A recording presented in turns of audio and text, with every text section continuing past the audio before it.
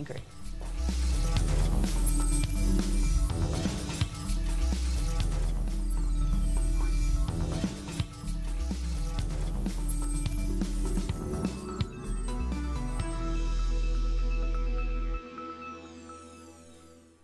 The Paraguayan Congress hasn't accepted the resignation of President Horacio Cartes because there wasn't a quorum for the sitting.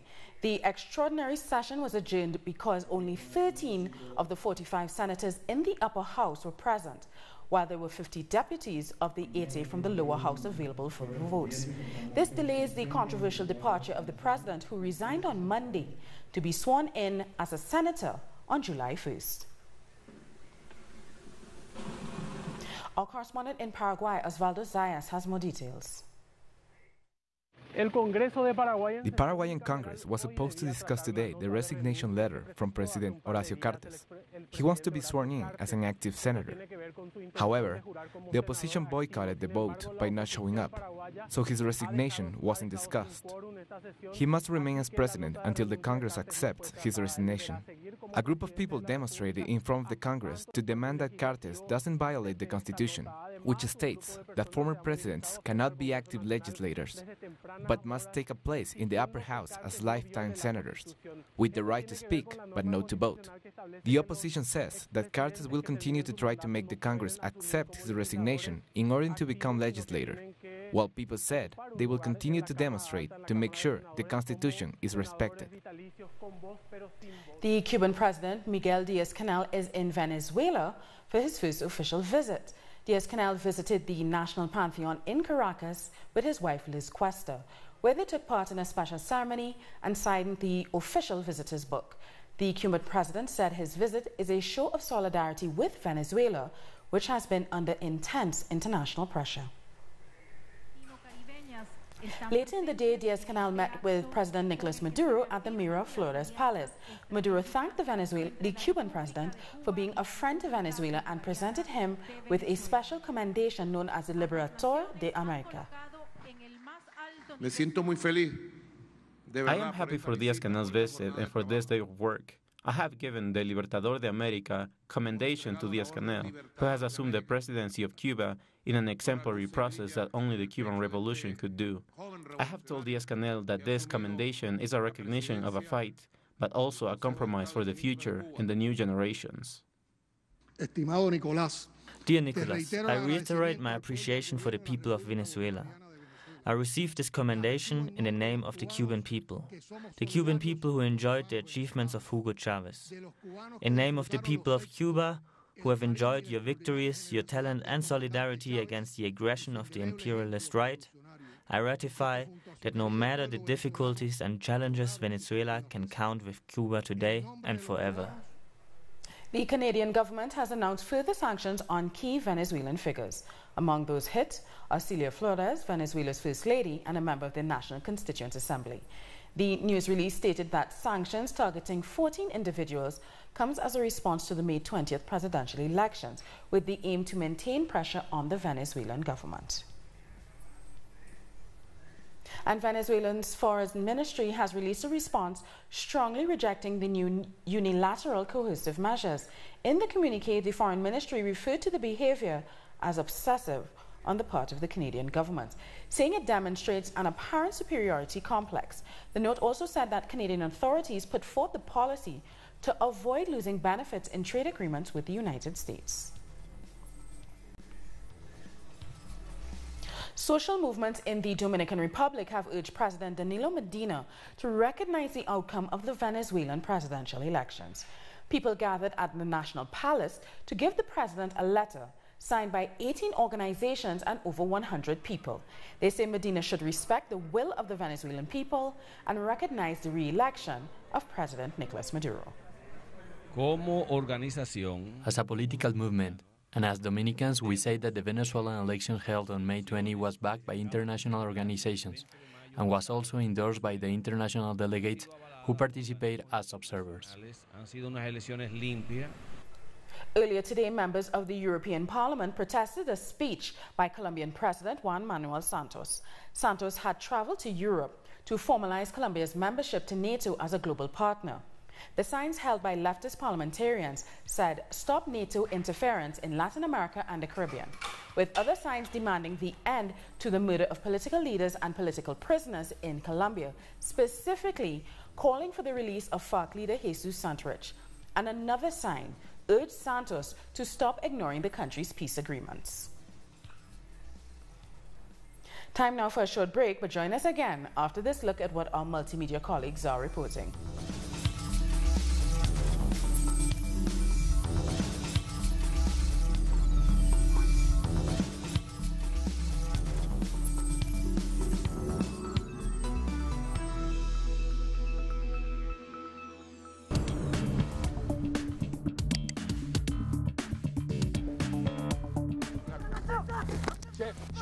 شيف خليك ايدك وجهك مبين شيف هي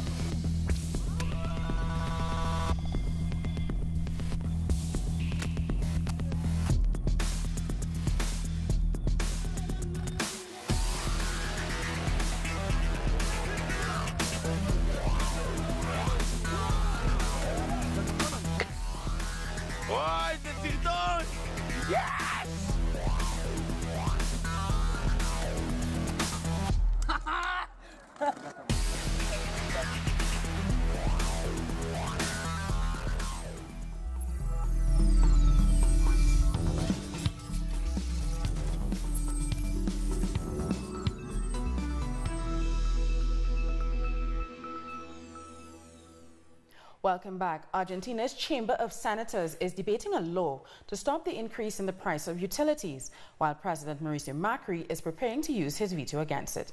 Meanwhile, the opposition is working to find alternatives to stop the excessive price increases in Argentina. Our Edgardo Esteban has more. We wait to see what happens in the chamber due to the utility increases. The law that was approved in the Chamber of Deputies is now being debated in the upper chamber with the intention to stop the increase of gas, light, and water. They say if it should be increased, it should be proportionate to salaries. There's a political cost that the Mauricio Macri administration wants to avoid, because the president has to veto this law if approved by the senators. In this complex time that Argentina is facing, it could have serious political consequences for his administration. The opposition is working to find alternatives for these excessive increases of utilities in Argentina. We thank Edgardo Esteban for that report. Now, in Peru, protests are taking place due to the increase in the cost of living, which of course will affect the country's poor the most. Our correspondent Jaime Herrera has more. Protests are taking place here in Lima. This one is specifically the nurses' national strike. They are demanding a national budget increase for the health sector, but also a salary increase due to the cost of living, which according to them is increasing by the minute. Regions of Cusco, Puno, and Ayacucho are also protesting due to the increase of the cost of living, which mostly affect the poorer sectors of the country. Thanks, Jaime Herrera, for that report. Now, Brazilian oil workers are set to start a 72-hour strike in a new blow to President Michel Temer. This comes as the truck driver strike reaches its 10th day. Our correspondent, Ignacio Limas, has more details from Sao Paulo. Several roads and highways have been partially unblocked, although in some areas the strike continues. The city of Sao Paulo has started receiving fuel after the military escorted some trucks to fuel dispensers. Long lines of cars wait to buy the fuel that has started to arrive in the city. Lines go back as far as 5 blocks. The truck drivers' strike started 10 days ago in protest of diesel fuel price rises. President Michel Temer agreed to lower the price of fuel, although only for 60 days, in an attempt to end the protest. Despite this, the state oil company Petrobras has announced that fuel prices will go up again. For this reason, oil workers started a 72-hour strike around the country. They are calling for the head of Petrobras to resign, and they're also resisting the privatization of the state company. We thank Ignacio Limas for that report. The U.S. actor Danny Glover has visited the Lula camp in Curitiba outside the federal police headquarters, where the former president, Luiz Ignacio Lula da Silva, is being detained. My visit here is not symbolic. I'm here on the behalf of hundreds and thousands and million people in the world who demand that Lula be freed.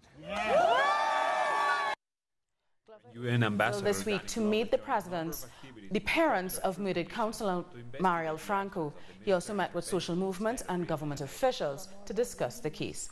Glover also listened to complaints from residents of a favela in Rio and from representatives of Afro-Brazilian religions who denounced the violations suffered by the community. This visit comes just as Lula da Silva has had his prison rights restored. The decision was made by a court in Sao Paulo that gave Lula all the rights and prerogatives recognized by Brazilian law. Lula lost these rights last May and his lawyers appealed the decision. The former Brazilian president was detained last April after being accused of corruption and sentenced to 12 years and 1 month in prison. The United Nations Human Rights Office has strong indications that Mexican federal security forces were behind a wave of disappearances in and around the city of Nuevo Laredo between February and May 16th of this year. The UN has documented the disappearances of 21 men and 2 women, including 5 minors in Nuevo Laredo in Tamaulipas State. A local human rights organization put the number of disappearances at more than 40.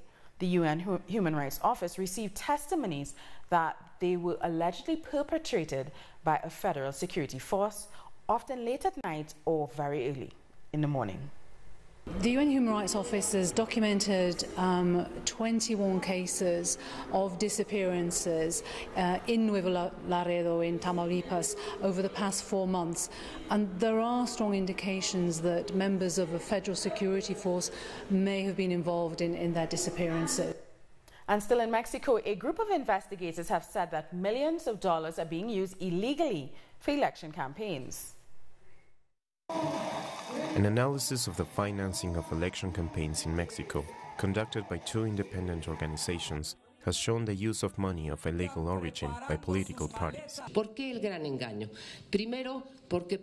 Why do we have this great deception? First, for every peso reported by the parties, we discovered there are 15 pesos used illegally. In a press conference, the relationship between businessmen who finance campaigns and the candidates was revealed. The candidate does not owe loyalty to ordinary citizens, but to those who finance their campaign. That is not democratic. Analysts have been gathering electoral data since 1994. The aim is to strengthen regulations that call for transparent campaign costs. With these findings, we could contribute to cleaner elections in which people are able to vote for whoever they want to vote. But it's not just vote buying that threatens Mexican democracy. There are also examples of vote blocking, where people are prevented from voting. More is spent on inhibiting the vote, meaning trying to block voters who have been identified as opposition supporters from arriving to the polling stations. Every 6 years in the run-up to the election, at least $1,900 million enter Mexico that, according to the study, cannot be controlled. For the most part, the money is destined to buy votes and pay for media coverage. The LGBTI community in Ecuador is celebrating the decision by the Constitutional Court to allow a lesbian couple to register their daughter with both mothers' surnames. The decision is a milestone in a country where the LGBTI community still fights discrimination. The so-called Satya case began in 2011 when Nicola Ruthon and Helen Bricknell started the process to register their daughter with both their surnames, as is done by heterosexual families. However, despite being born in Ecuador, the child was given a foreign identity card. The court's decision has allowed the girl to have citizenship as well as her mother's surnames. The LGBTI community still demands equal marriage for same-sex couples to be recognized. And Barbados' Mia Motley today toured the Graham Hall Nature Sanctuary to see firsthand the sewage problem on the island's south coast. After the tour, she said the Grenadian government was approached to assist the Barbados Water Authority in the repair of the leaking sewer lines. The sewage crisis began earlier this year, and Prime Minister Motley called the situation a national emergency. Urgent repairs will now begin under the guidance of the authority, the Coastal Zone Unit, the Environmental Agency, and the Barbadian Association of Professional Engineers, who will first draft a cabinet paper to recommend solutions to the sewage problem. But what we can't do is treat to this as if it is just something happening offshore. This is affecting not just the residents and businesses and workers of the South Coast, it is affecting the entire country. We've had more travel advisories on this issue than we've ever had on any other issue, on crime, on natural disasters, on anything. So if you have Germany, Canada, UK, USA, and everybody, tourism people are here, saying that they express their concerns about it, are we going to wait till the rainy season and the tourism season comes again to deal with it? No. All Badians will roll up the sleeves, and we're going to deal with this now. If it means that we can't do some other things because of unavailability of funds, so be it. And the Prime Minister of Antigua and Barbuda, Gaston Brown, has extended his congratulations to the newly elected Prime Minister of Barbados, Mia Motley. This means Motley will now assume responsibility for the CARICOM single market and economy in the regional body's quasi-cabinet, a portfolio with which he says he has no doubt she will excel. I'm convinced that this noble project, which has encountered many difficulties and which will continue to be problematic, will be in constructive, practical, and visionary hands with Prime Minister Motley. I take this opportunity to assure her of my firm support as she balances the demands of this important regional role with her pressing domestic obligations. Grenada's Prime Minister, Dr. Keith Mitchell, says lowering the high cost of intra-regional air travel will do much to aid CARICOM's goal of improved Caribbean integration. Mitchell was speaking at the Caribbean Development Bank's annual meeting in St. George's. I have long advocated that we urgently need to reduce the cost of intra-regional air travel. I echo my call made at various heads of government conferences that heads should collectively agree to reduce airline ticket taxes and some other fees which are attached to intra-regional air travel. I continue to believe that this will represent a significant installment on the regional integration account. We're going to take a short break now, but join us again after another look at what our multimedia colleagues are reporting.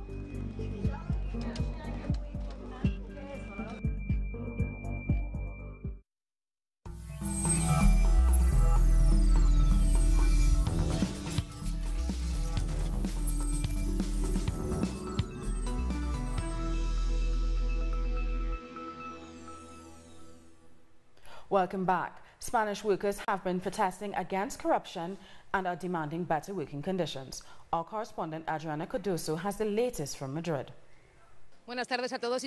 Greetings from Madrid. Under the slogan, "Your corruption is our instability," the 8th stage of the Instability March has begun. This march began on May 19. The march consisted of two main groups, one marching from the north and another from the south of Madrid. They have been traveling in stages through all of Madrid communities. This march protests against jobs instability. The Popular Party labor reform is making conditions worse for workers. The Defense Pension Platform has joined the protest because they are saying that this instability is holding all public services like education, health, pension, and even culture. A high-ranking North Korean official has arrived in New York to hold talks with U.S. Secretary of State Mike Pompeo.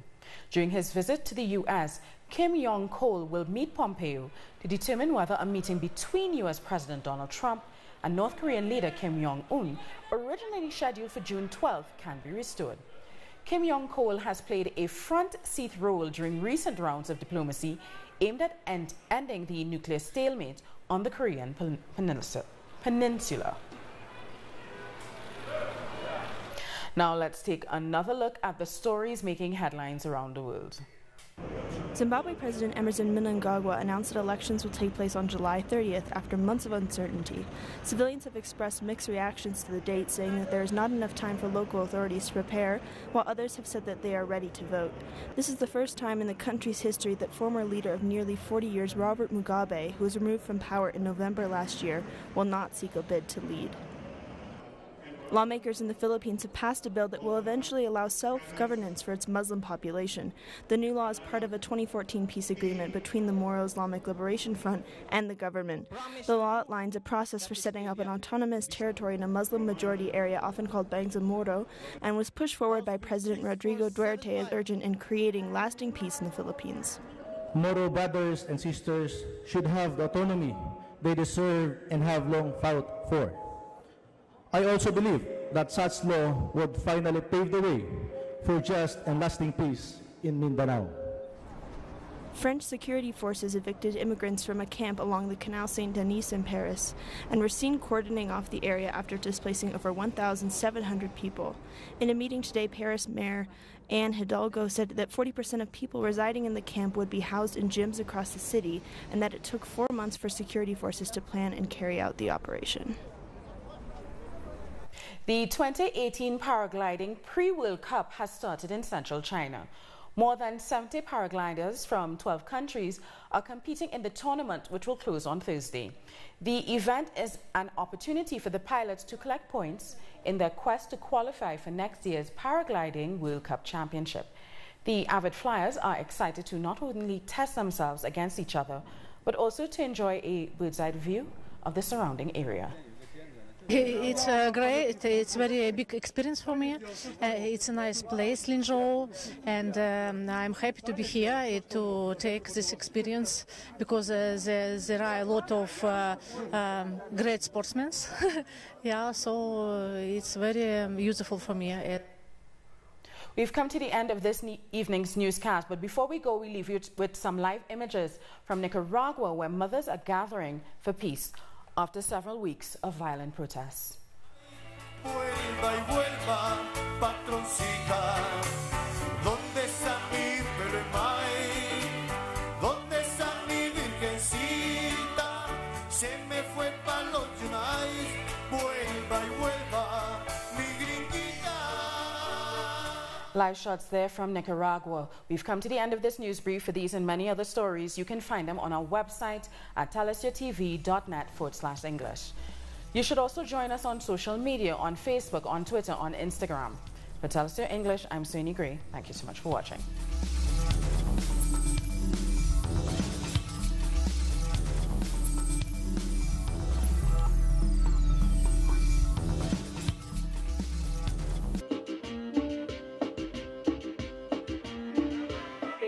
Del sur, norte, oriente, occidente. Vamos para Rusia, que allá está mi gente.